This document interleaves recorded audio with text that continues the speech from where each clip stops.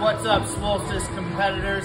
July 8th is right around the corner, so we're here with Event 1 Randy Savage Standards. So this event will be 4-time. We've got a 1,973 meter row and 15 rounds of Macho Man. At 3, 2, 1, go, one partner will start on the rower, one partner will start on the rounds of Macho Man. Macho Man's a barbell complex of 3 power cleans, 3 front squats, and 3 push jerks.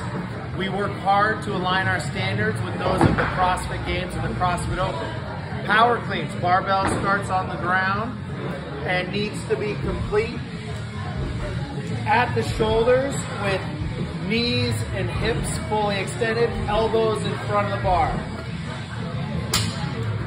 Once you have the 3 power cleans, front squats, hip crease needs to be below the top of the knee, fully extend at the top to finish the rep.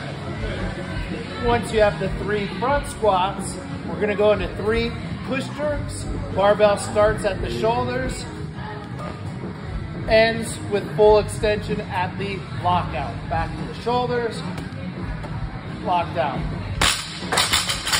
The complex doesn't need to be unbroken. You can set the barbell down, but you need to get through 3 reps of each movement, and athletes can only switch on and off the rower after a full round of Macho Man. No switching mid-round.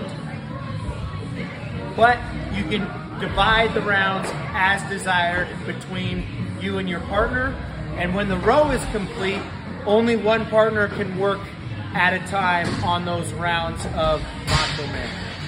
Good luck with Randy Savage.